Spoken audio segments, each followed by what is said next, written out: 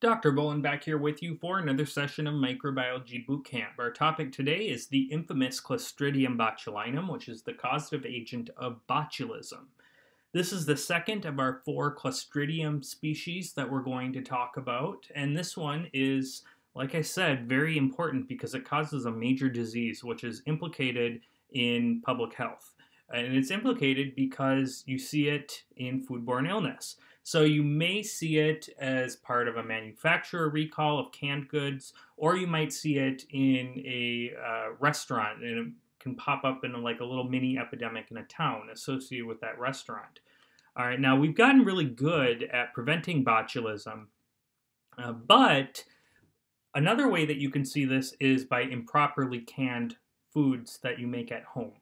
Okay, so we'll get into that. We'll get into the toxin and how it works. This is very important. On step 1, you will likely be tested on how the toxin works.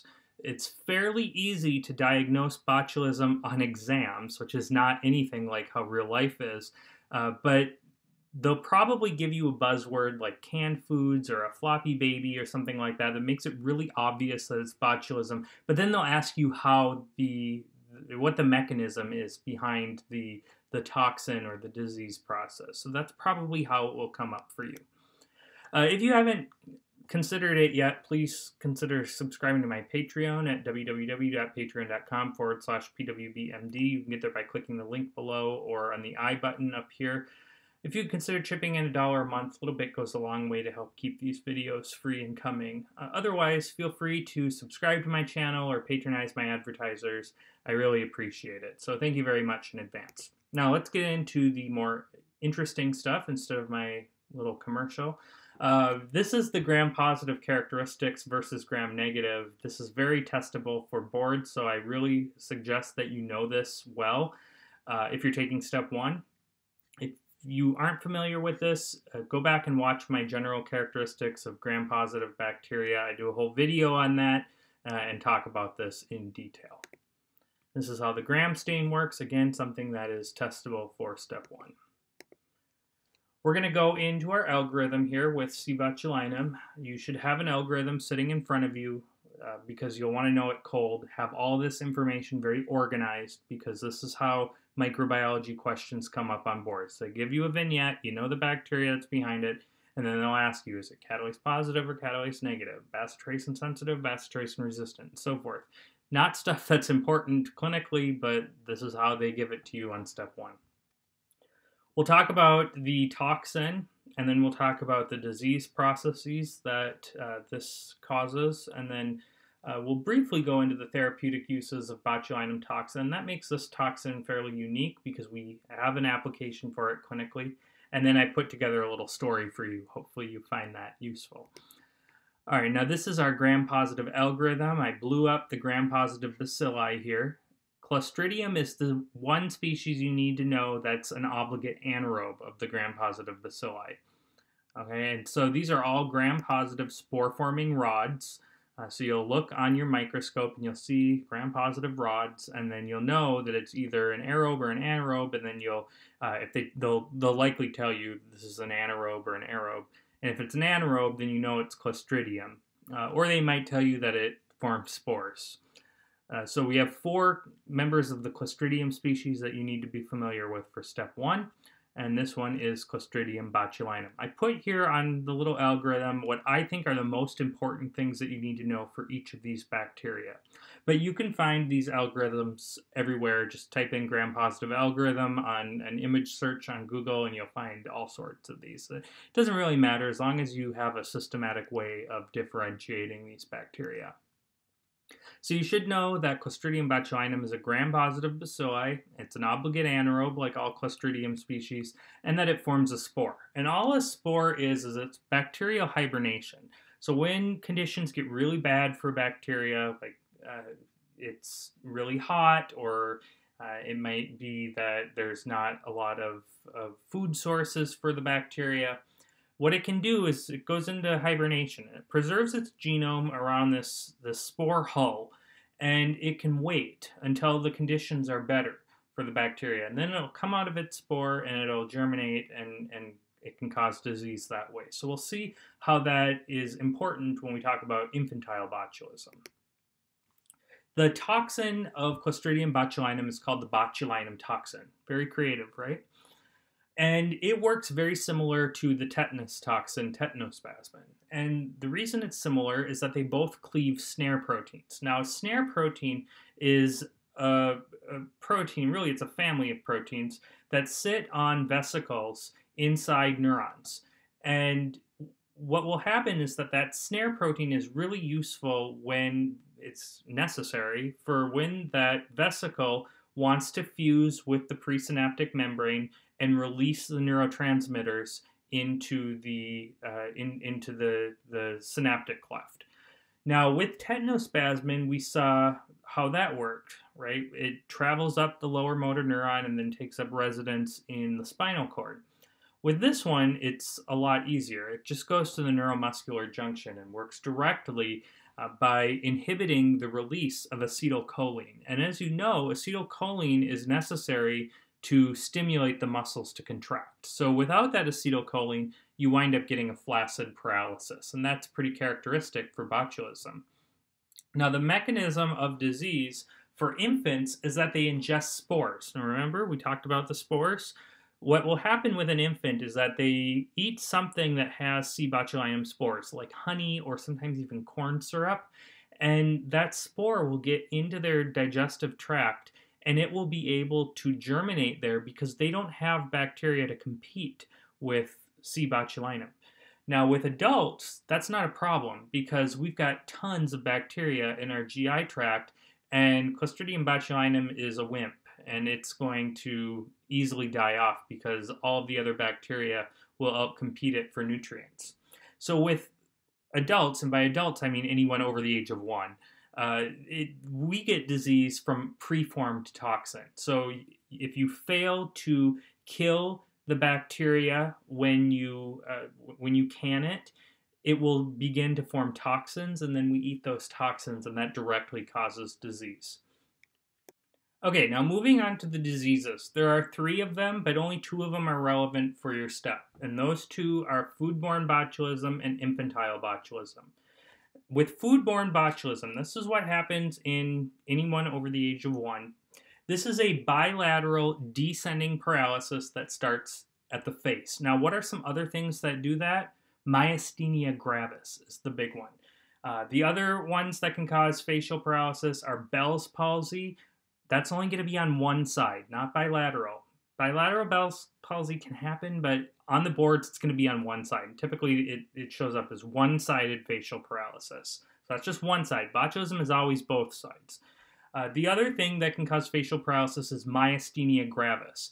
Now, with myasthenia gravis, what they'll tell you on boards is that it gives you a positive tensilon test.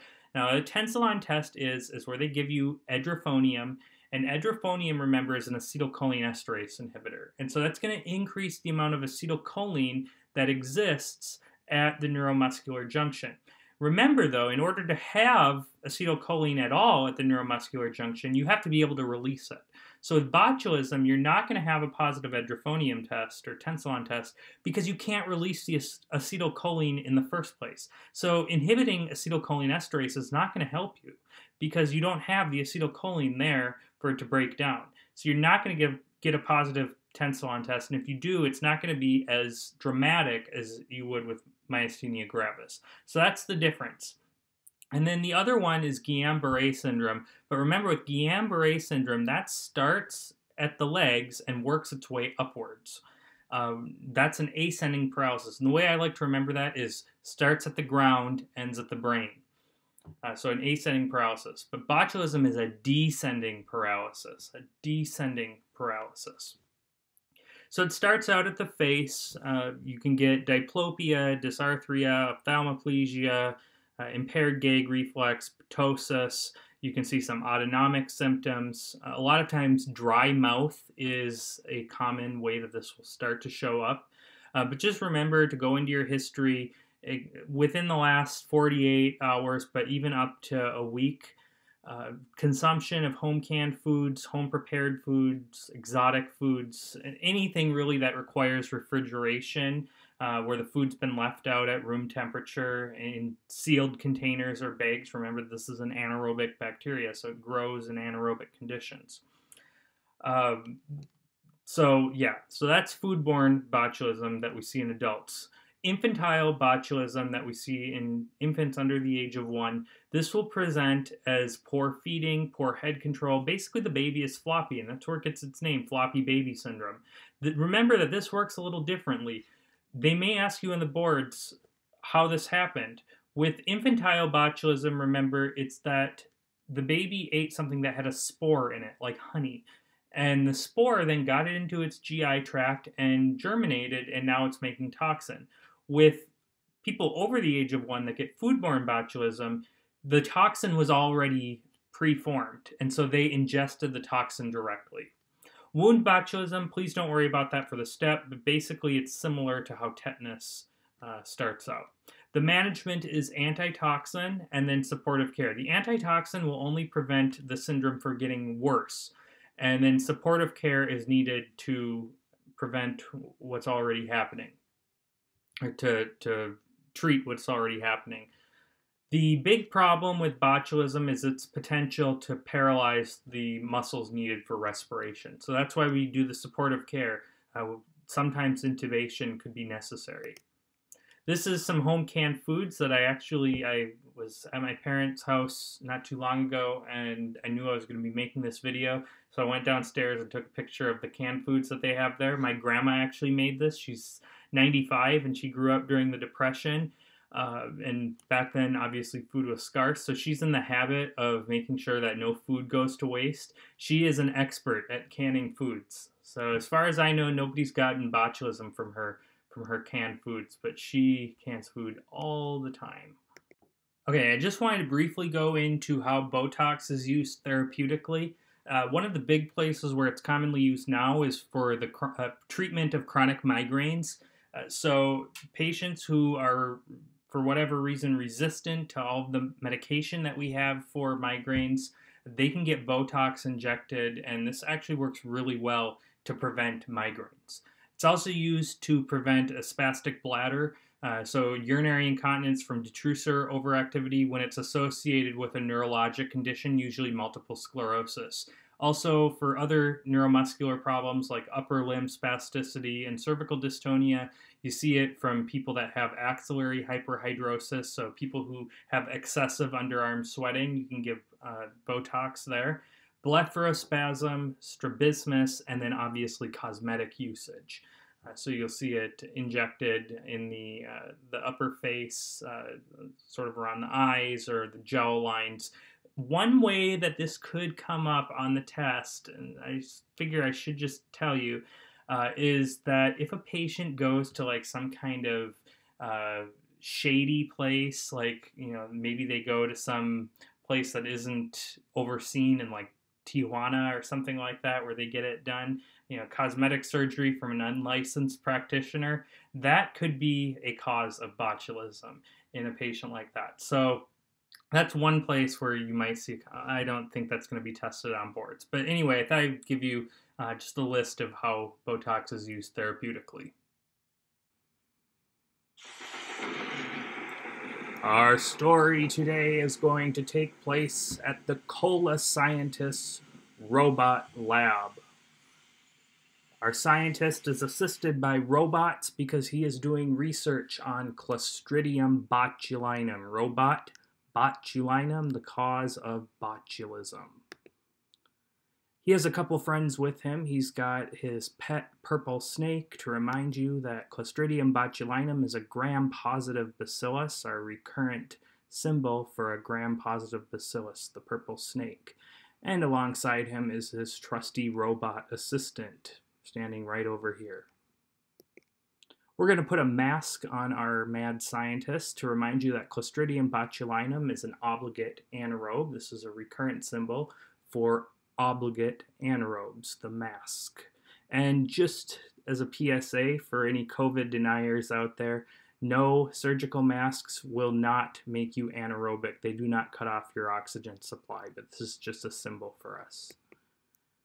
He's got nuts and dirt on his table as he does his research. The nuts are to remind you that Clostridium botulinum, like all the Clostridia, are spore-forming bacteria. Spore-forming bacteria. And the dirt is there to remind you that Clostridium botulinum is found in the dirt, and that is why it's so easy to get on vegetables and foods that then may be going into cans. We like to can carrots and can various vegetables, and if they're improperly canned, the toxin can be found in the foods. That toxin is botulinum toxin, which our scientist has isolated. And now, with that toxin, he's going to use his snare, and he's going to cleave the cola off his contraption. Cola for acetylcholine. Botulinum toxin cleaves a snare protein at the neuromuscular junction, thus inhibiting acetylcholine release and resulting in a flaccid paralysis. There goes our cola. But what's he done now? His robot is experiencing the consequences of a lack of acetylcholine, and now he's paralyzed at the face. Remember that botulism will start with a facial paralysis and work its way downwards. It is a descending paralysis. Oh no, look what's happened to the robot. He's now completely paralyzed with botulism. The snake left. But why did he leave? It turns out there was a baby underneath the table all along who's gotten into the honey that was underneath the mad scientist's table. That's a no-go, because with administration of honey to infants under the age of 1, Clostridium botulinum spores naturally found in honey will get into the underdeveloped GI tract of the baby that does not have competing bacteria. Clostridium botulinum will germinate and begin to create toxins. Therefore, honey is never given to infants under 1 year of age. But no despair. Our mad scientist is not evil. He indeed has the treatment for botulism, our antidote, which is to administer antitoxins post-exposure. Notice the posts by his lair, and it's antibodies on top of the post. We administer antibodies which act against the toxin. And that is the end of our story at the Cola Scientist's Robot Lab.